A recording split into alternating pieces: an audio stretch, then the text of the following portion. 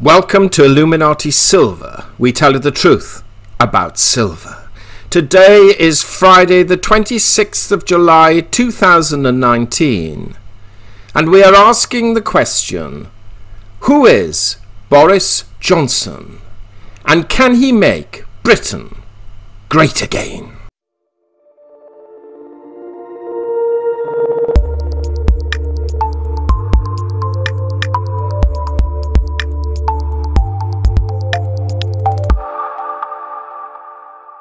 Just 2 days ago, Alexander Boris de Pfeffel Johnson, aka Boris Johnson, became the UK's 77th Prime Minister, and according to the President of the United States, is seen as Britain's Trump.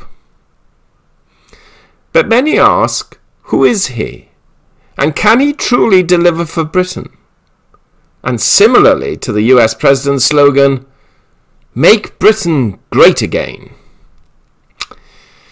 Well, Boris was the Member for Parliament for Henley from 2001 to 2008.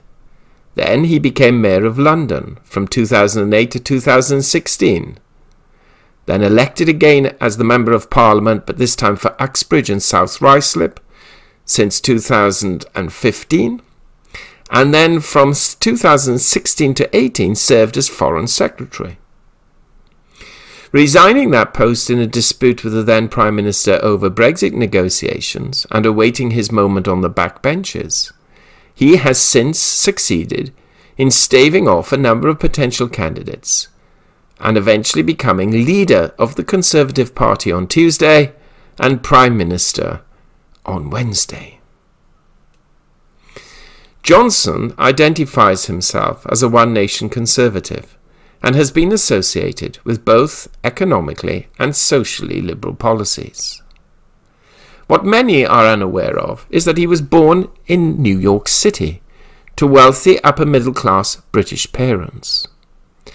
They had the foresight, however, to register his birth with both the US authorities and the city's British consulate, thereby granting him both American and British citizenship. Due to his family's wealth, Johnson was educated at a host of privileged schools and colleges, including the European School, Brussels I, Ashdown House, and was awarded a King's College scholarship to study at Eton College. He read classics at Balliol College, Oxford, where he was elected president of the Oxford Union in 1986. He began his career in journalism at the Times, but was sacked for falsifying a quotation, so a bit of a naughty boy. He later became the Daily Telegraph's Brussels correspondent, with his articles exerting a strong influence on the growing Eurosceptic sentiment among the British right wing. In 2016, Johnson was a prominent figure in the referendum on Britain's membership of the European Union, becoming a leading figure in the successful Vote Leave campaign. Though critics and dissenters stated behind the scenes that if it had been politically expedient for him, he could have easily led the Remain campaign instead, suggesting that perhaps he did not really hold any fundamental political convictions. He has also been criticised by figures on both the left and the right, who've accused him of elitism, cronyism, dishonesty, laziness, and using racist and homophobic language, some of the accusations similarly levelled against President Trump. That said, he has also been regarded as quote, the most unconventional yet compelling politician of the post-Blair era in British politics, unquote. Well, Johnson took no time in appointing his cabinet on the 24th of July, describing it as a, quote, cabinet for modern Britain, unquote, with the media branding it, quote, an ethnically diverse but ideologically homogeneous statement of intent, unquote. Among other appointments, Johnson made Dominic Raab the first Secretary of State and Secretary of State for Foreign and Commonwealth Affairs, in other words, Deputy Prime Minister and Foreign Secretary. He appointed Sajid Javid as Chancellor of the Exchequer and Priti Patel as Home Secretary. He increased the number of ministers attending the cabinet to 33, 4 more than had attended the May cabinet. If you actually have ever been in the cabinet room as we have, or looked at the cabinet table, to be blunt, it's hardly large enough to seat 25, let alone 33. It's a very uncomfortable table to sit at, with that number, most certainly. So we suspect there may be 2 rows in some cases. 1/4 of those appointed were women, and the cabinet set a new record for ethnic minority representation, with 4 secretaries of state and 2 additional ministers coming from minority backgrounds. Nearly 2/3 of those appointed went to fee-paying schools, and almost half had attended Oxford or Cambridge universities. Thus, to some degree, the accusation of elitism potentially holding true. Johnson is an important figure, certainly for this moment in time. He has advocated that whether it be a hard Brexit or not, Britain will be departing the European Union on the 31st of October 2019, come what may.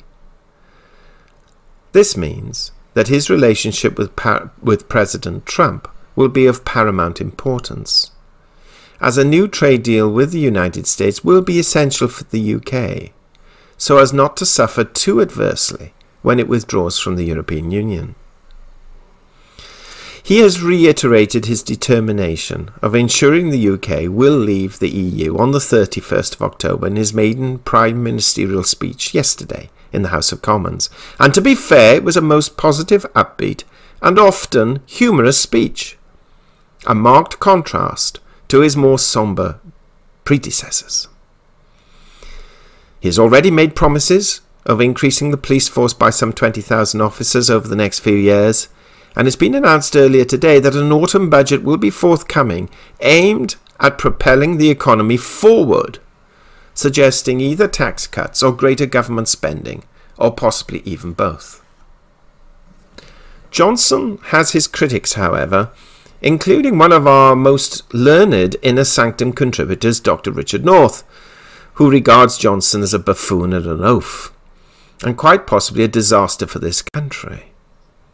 We fully understand why he believes this, but part of us cannot help but think that perhaps someone who is unconventional but not stupid, and who will push the boundaries, may indeed have greater success than those who governed before him.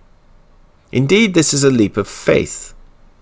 But he did do a good job as Mayor of London, and one thing is certain: if he fails, he will be dumped very quickly by his own party. For that, one can be certain. There are 2 major issues facing the new British Prime Minister. One, to either renegotiate a much better exit deal with the EU, which to succeed by the 31st of October is extremely unlikely, and to get Parliament to vote on it with support, or to simply allow a hard Brexit just to happen. There is some talk that he may call a general election to get such a deal through. However, we aren't convinced that he can trust Nigel Farage sufficiently enough to enter into a pact, as Nigel has proven less than reliable on a number of occasions in political affairs. Also, one should ask, will he need him? If he allows a hard Brexit to occur naturally, in our view, he could sit on his hands, do nothing, and Brexit happens by default, though this is untested legally. He can call a general election then in 12 to 18 months, being out of the EU, and argue there is now no need for a Brexit party. However this plays out, what will be crucial is that Boris gets on with President Trump. A favourable trade deal with the United States will be seen as crucial, and frankly, there is no reason why this cannot happen. Whilst both leaders are somewhat vain, charismatic, maverick in nature, and crave the limelight, they are also both transactional, and can potentially see some political and economic merit in working closely together. This, we believe, will happen. There are many announcements that come out of 10 Downing Street over the next few days, and looking at markets generally, their response to our new Prime Minister so far has not been seen as devastating as some feared it might be. The FTSE 100 index is actually up some 35 points at 7,524 as we produce this video, and sterling versus the dollar stands at $1.24, only 1 cent weaker than just before his election and appointment. And sterling is unchanged against the euro. So far, we just have rhetoric, but in politics, rhetoric can shape the mood. Providing it is then followed up with action, we may indeed see results.